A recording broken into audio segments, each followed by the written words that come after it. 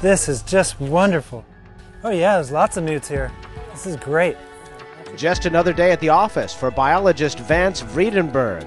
On this day, the office is a pond in a protected watershed east of San Francisco, where he and Jessica Purificato catch and examine frogs and salamanders.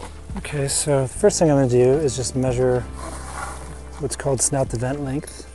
While the animals in this pond appear healthy and plentiful, biologists are shocked by what they're seeing around the world. Disease, pollution, and loss of habitat are killing off these historically tough, resilient creatures. More than 30% of the world's amphibians are in trouble right now. For example, amphibians have been on Earth for over 300 million years. So long before the dinosaurs ever, conquered the Earth and then died off, amphibians were already on land. They were the first vertebrates to be crawling and hopping around on land. I gotta get his little feet. See his little feet? A swab of this little guy's feet will reveal whether it's infected with a deadly, widespread disease called chytrid. Vredenburg has been investigating chytrid with help from a grant from the National Science Foundation. It's a disease caused by fungus. And so the pathogen is an aquatic fungus that infects the skin of amphibians. So we're talking somewhere between 200 and maybe 400 species of amphibians being driven to extinction by this disease. That's never happened before in recorded history. And this is what we've been finding lately. The size of the frogs are about the size of a small bullfrog, you could say. And here we've got some bones of frogs that have been basically eaten by aquatic insects. Another complication? Climate change could be making the fungus worse.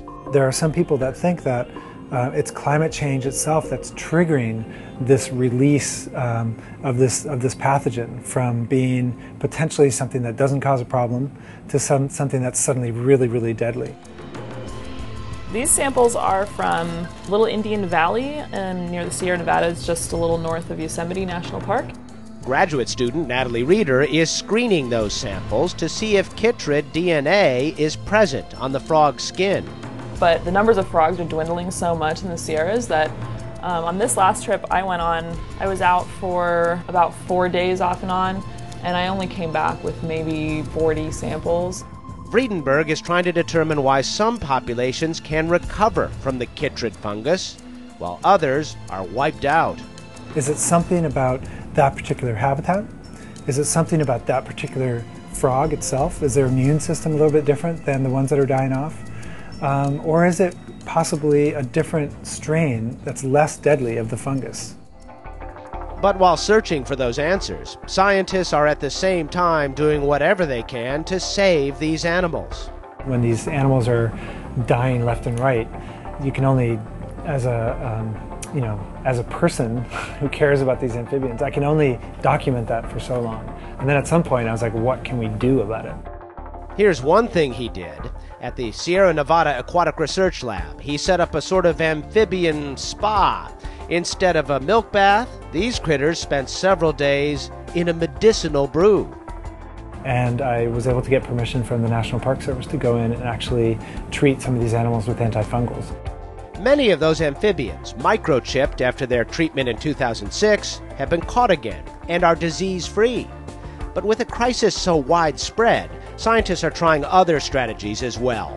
At the San Diego Zoo, there's a captive breeding program underway with the goal of returning healthy frogs to the wild.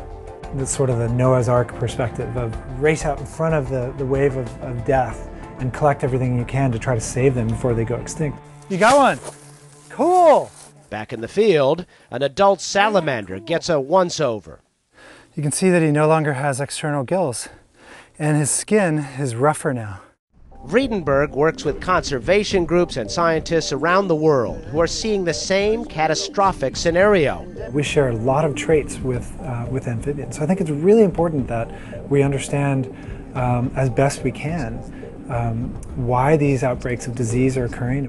Because creatures as spectacular as these deserve another 300 million years. For Science Nation, I'm Miles O'Brien.